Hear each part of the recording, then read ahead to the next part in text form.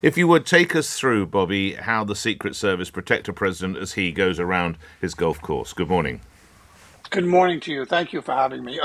Yeah, they explain, they call his security team as he moves around this golf course like a security bubble that moves along with him. So it's projected out in all in all directions from him.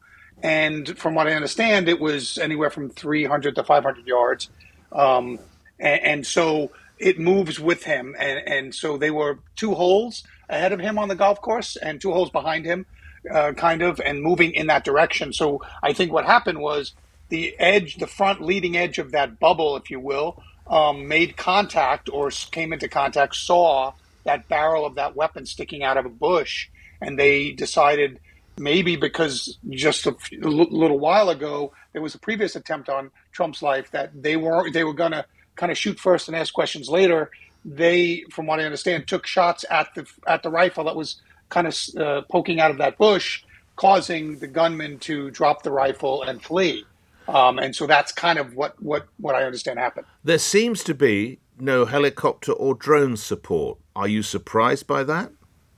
I really am, especially drones, because they can cover a large area, and you can, unlike a helicopter with a drone, you can literally get down under a tree if you have an experienced pilot, which they should have, and they can actually go much lower than a helicopter to the ground and look around. And I'm really surprised that they haven't deployed drones yet. There was a lot of talk about that, on the first attempt on Trump's life a few weeks ago. And so I'm really surprised that they haven't kind of added that to their security apparatus, because those drones are so valuable in this type of situation, exactly, where you have advancing, have somebody moving through an open space. The drone can fly ahead of you. And like I said, if you see something suspicious from a high vantage point of the drone, you can then drop that drone down and get a much closer look. And so I'm really surprised that they haven't deployed that. Bobby, what do we know about the suspect? He was active on social media. He, if some of the reporting is true that I've seen, he actually voted for Trump in 2016 for president, but then became disillusioned by some of his statements online with Trump as the president, and then switched his allegiances to other candidates. He has a number of run-ins with the law. He was arrested many years ago for possessing a unlawful, fully automatic weapon, which is not legal in this country. He's got a number of run-ins with law enforcement, and he's got a fairly active social media where he vents on political issues. So there'll be a lot of meetings taking place today, Bobby, a lot of Monday morning quarterbacks assessing what went wrong. What are we going to see over the next however many days it is up to the election? I think you're going to see a lot about him and what motivated him.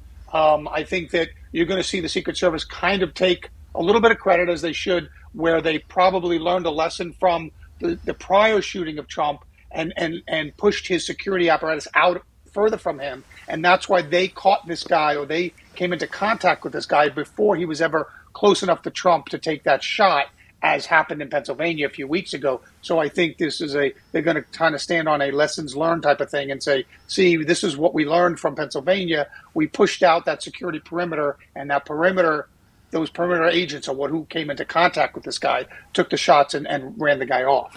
Bobby Chacon, thanks. You were with the FBI. You're now commentator on U.S. security issues. Joined us from Los Angeles, 13 after 7. Listening, Dr. Laura Smith, who is a presidential historian at the University of Oxford and assistant teaching professor at Arizona State University, joining us from Phoenix, Arizona right now. Doctor, what is it about former President Trump that excites this level of animosity or indeed potential assassinations? Good morning.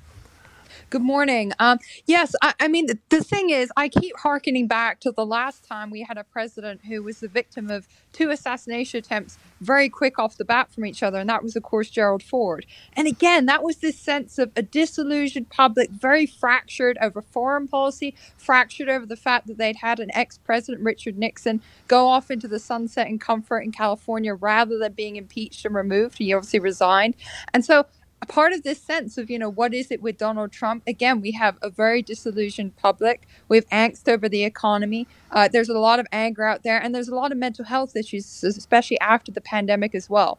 Obviously, Donald Trump makes very very strong rhetoric and evokes a lot of very strong feelings, but there's a lot of context that goes into that too.